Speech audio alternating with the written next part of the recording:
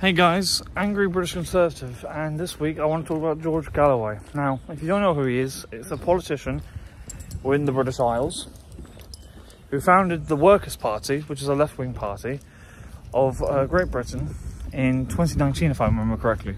Yes, I read that off Wikipedia because I didn't know beforehand.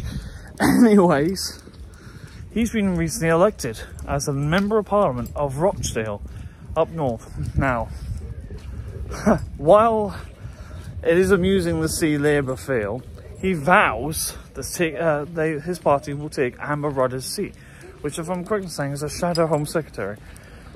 Now, I could be wrong, I can't remember, to be honest with you. I can't stand the woman personally. I think she should be removed from office, but that's another thing entirely.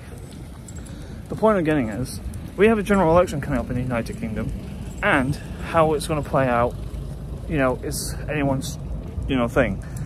But the thing is, though, George Galloway is not part of the mainstream party. He's nor left Labour, nor is he right Conservative. Although saying that the Workers' Party leans to left-wing populism. So you could say, in one brushstroke, he's like the left-wing version of Nigel Farage. Left-wing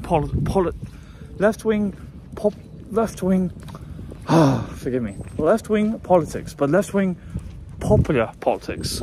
Populism, that's it. Left-wing populism politics. Bit of a mouthful, but yes.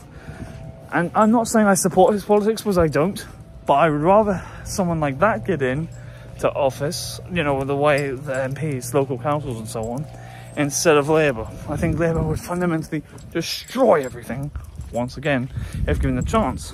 But yes, he vows his party will take Amber Rudder's seat. I wish him all the best. So yes, George, if you ever do see this, Mr. Galloway, this video or this podcast, I wish you all the best. Anyways, take care, and I'll see you on the next video, guys. Bye!